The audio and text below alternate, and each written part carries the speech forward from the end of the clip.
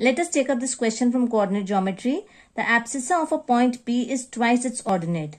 If P is equidistant from Q, 2 minus 5 and R minus 3, 6, then find the coordinates of P. Now how do we do this question? First of all, we'll assume the point to be PXY. Now what is given to us? Please read carefully. The abscissa of this point. So if I take this point PXY, then X is the abscissa and Y is the ordinate. So it says that abscissa is twice its ordinate.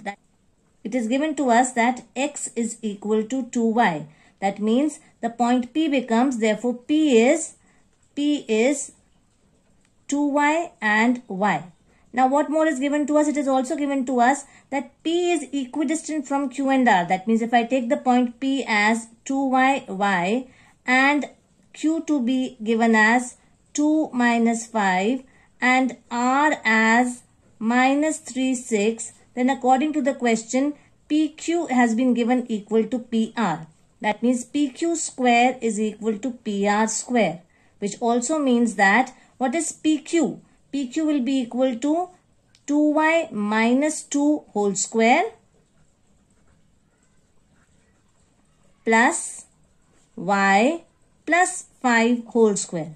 This is equal to how much? It is equal to 2Y plus 3 whole square plus Y minus 6 whole square.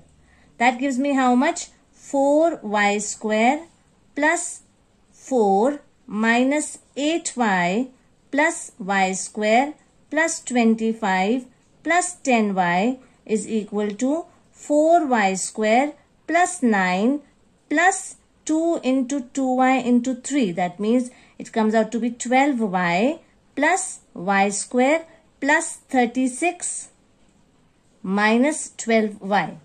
Let's try to simplify this. 4Y square and 4Y square cancels. Y square and Y square also cancels.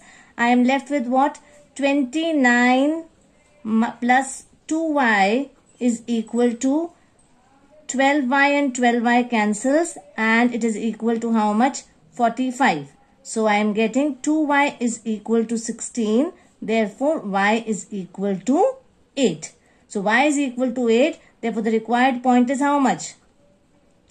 Required point is P. It was how much? 2Y and Y. That means 16, 8. So the coordinates of P are 16 and 8. So I hope this question is clear to you. Thank you so much.